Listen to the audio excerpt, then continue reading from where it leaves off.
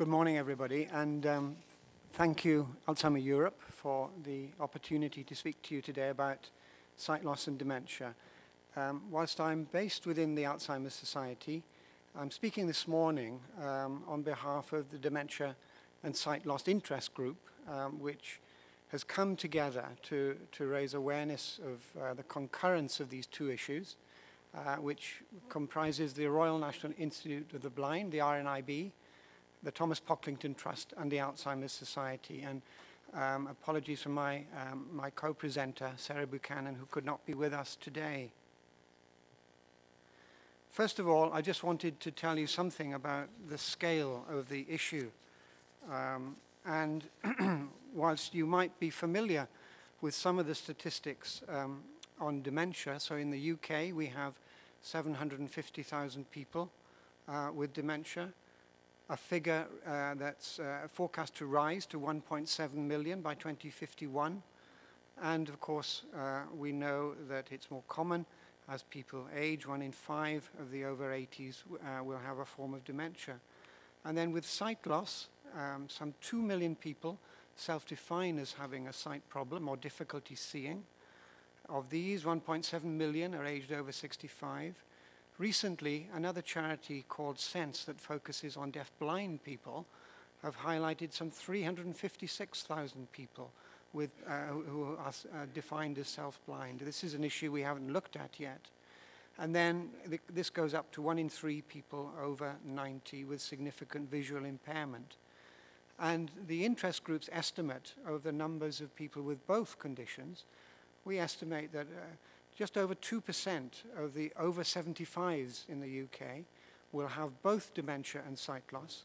And you can see that's a significant number. It's 100,000 people. Turning now to the causes of sight loss, and this is about sight loss caused by dementia. Currently, most is known about damage to the visual system in Alzheimer's disease. The plaque and tangle damage, which characterizes Alzheimer's disease, initially accumulates in the brain areas linked to memory for processing new factual information. It lies close to the part of the visual pathway, which can also become affected by the spread of plaques and tangles. There can also be additional visuo-perceptual difficulties in dementia related to Parkinson's disease and Lewy body dementia, and in the latter, hallucinations are common. In vascular dementia, as strokes occur along or near the visual pathway, a wide range of visuo-perceptual difficulties can result. And importantly, changes in vision from strokes sometimes may not be noticed by an individual. Posterior cortical atrophy, PCA, is a progressive degenerative condition where damage to brain cells is particularly focused at the back of the brain, the region responsible for visual processing. And that is the particular rare form of Alzheimer's that Terry Pratchett has.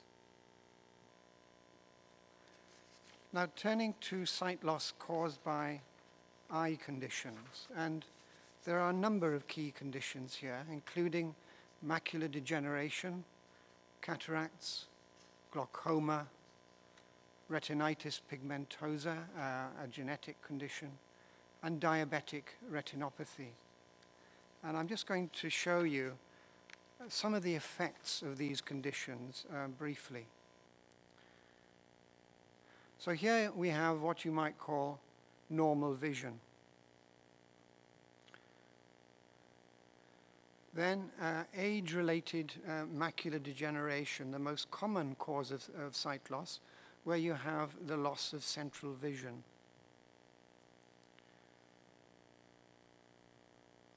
Glaucoma, where there are blank areas of vision and tunnel vision is common. Cataracts, where there is blurred or cloudy vision made worse by glare. And lastly, diabetic retinopathy, the loss of areas of vision that may lead to total loss of blindness. I've not got on this slide retinitis pigmentosa, but that is the next most common form of sight loss. Other causes of sight loss, a surprising number of medications commonly taken by older people can have visual side effects. So medications for cardiovascular disease, non-steroidal anti-inflammatory medications, antibiotics, anti-Parkinsonian medication, and even eye medications themselves can cause some difficulties. Some personal experiences. These are quotes from a seminar that the Dementia and Sight Loss Interest Group ran in London in 2009. So Graham Doggett has memory problems and a condition called posterior cortical atrophy, which affects his visual perception. And he says, you fall over and do all sorts of funny things. If I go to the loo, there's a good chance I'll go into the women's because of the stylized signs. There are so many mirrors. I think there are lots of people in the room. Agnes Houston was diagnosed with dementia 4 years ago and developed vision problems that affect her perception. Agnes said, I was having fluctuations with my sight and strange experiences. I began to fall and injure myself, and people thought I had a drink problem. Additional stress, of course, is placed on carers by the combination of both conditions.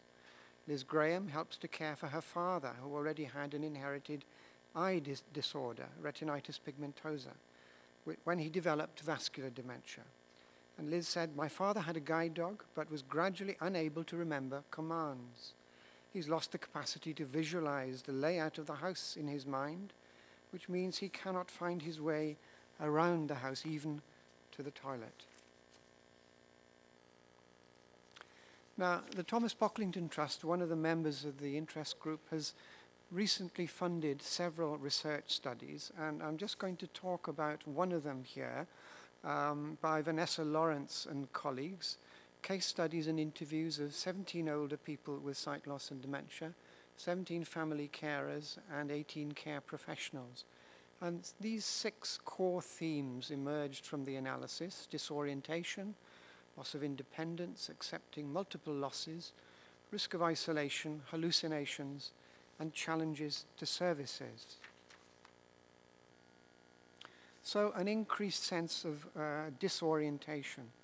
The experience of joint sight loss and dementia can create a profound sense of disorientation. Many had difficulty recalling the time and their surroundings and were often unable to locate themselves by using visual clues. This often provoked distress, occasionally leading to agitated behavior. The loss of independence, the combination of being unable to compensate for poor memory with visual cues and being unable to compensate for poor sight by learning new skills, profoundly impaired older adults' ability to manage independently. Concerns about safety often prompted family members to place limits on their relatives' activities, which would lead to conflict in their relationship. Care professionals felt obliged to adopt a cautious approach, prioritizing risk reduction rather than promoting independence. And accepting multiple losses. Acceptance was an important coping strategy that influenced people's satisfaction with their life, their willingness to give up particular activities, and the ease with which they accepted help. However, dementia and sight loss together became a substantial threat to the person's identity, leading to denial. So accepting this second loss was a major issue for them. The combination of sight loss and dementia restricted participation in hobbies and social groups. Many were able to cope with one-to-one interaction only and were dependent on their carers for stimulation. Telephones were regarded as a lifeline, and much value was attached to regular contact with paid carers and volunteers. But there were limited resources and opportunities for one-to-one contact in care homes. Visual hallucinations were common and increased disorientation and distress. Family members were often uncertain how best to manage them. Many learned eventually to adopt a non-confrontational approach and to provide reassurance. Family carers faced exceptional demands as people with dementia and sight loss were wholly dependent on their relatives for orientation and stimulation in their everyday care. Carers were often physically exhausted but found it difficult to leave the person for even a short period of time. Sight loss professionals felt that restless and disruptive behavior by people with dementia can threaten to monopolize staff time and upset other group members and residents. And those particular professionals also criticized the training that they received for failing to equip them with the necessary care skills to cope with both conditions. What should be done to help these challenges? Well, promoting the individual's confidence in their environment is important. Informal and formal carers need to provide clear, regular communication to promote the person's sense of orientation and confidence in their environment. And techniques like reality orientation and validation therapy can help. People with dementia and sight loss would benefit from more one-to-one contact with paid carers and volunteers, especially if more time could be devoted to valued pastimes. Managing threats to independence. People should be supported to pursue valued activities in a safe environment. Care professionals are probably best placed to initiate discussions about activities that may no longer possibly considered safe. Providing an acceptable explanation and rationale, for example, if there's a risk of falling, may help people to come to terms with limitations. And family members need guidance on managing hallucinations, and this might include education and reassurance about the approach, education about non-confrontation, full explanation, and guidance on distraction techniques. The exceptional demands placed on informal carers may require extra respite resources, such as night carers and more sessions at day centres. Family carers also require ready access to information and advice, such as that provided by the RNIB and the Alzheimer's Society. More services are needed that are capable of meeting both conditions, both needs. Day centres that provide a stable environment, clear verbal instructions from staff, and transport to and from the centres, and activities tailored to cognitive abilities and an opportunity to spend time with people with similar problems would benefit people with dementia and sight loss. And of course, training programs for vision rehabilitation workers should include information on working with people with dementia. Joint training of mental health and sight loss professionals would encourage the exchange of knowledge and expertise, and current and past carers and indeed people with these conditions themselves could help in educating professionals on how they can provide best help and support. The Thomas Pocklington Trust has also done some research into improving models of care for these groups of people. So models of care need to respond to both conditions, and too often it seems as though they can focus on just one model of care. So for example, the enriched or Kitwood model of dementia care does not take sufficient account of the physical environment to make it sensitive to the particular issues facing people with dementia and sight loss. Sight loss should be addressed in dementia resources and vice versa. A sensory model of care is needed which would integrate the different care models. A network of practice could support staff in different settings and share good practice.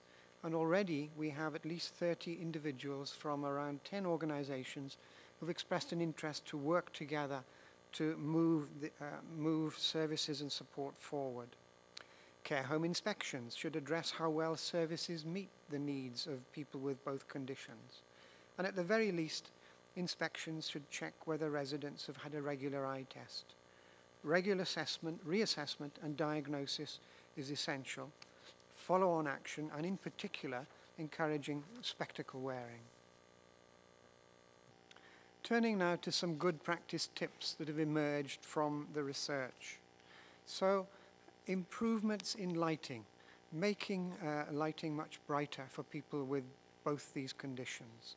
Make better use of color and increase contrast, particularly walls to doors, furniture to walls. Minimize the amount of clutter, both physical and visual clutter. Look to see whether or not there is glare in the environment and make better use of shade and blinds. And support route finding and people's orientation with sound, smell, touch and colour. And thinking about good practice in relation to occupation and activity.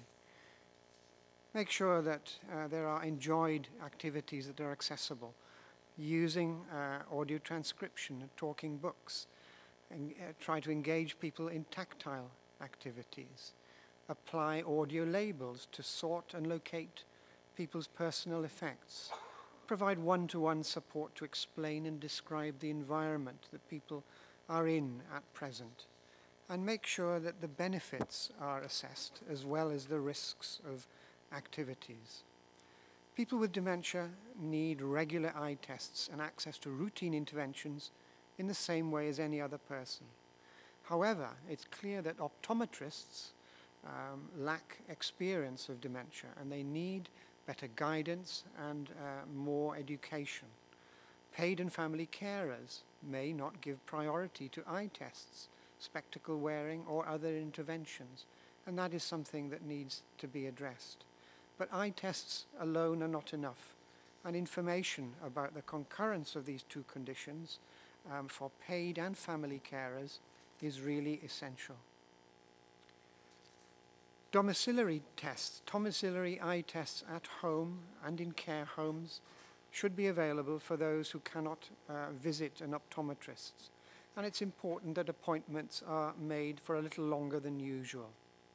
And information and training about sight loss and the effect of interventions is essential for carers, both family and paid. My last slide is really some links and information about the Dementia and Sight Loss Interest Group. You can see our web pages, which are on Vision 2020 UK, and you can log on and register an interest if you have a particular interest there. I've also brought with me some information which I've not been able to display, but please catch me. I'm around today and tomorrow. The Alzheimer Society and the Thomas Pocklington Trust have produced some information and fact sheets, and I have these with me, so please come and contact me, and thank you very much for your attention.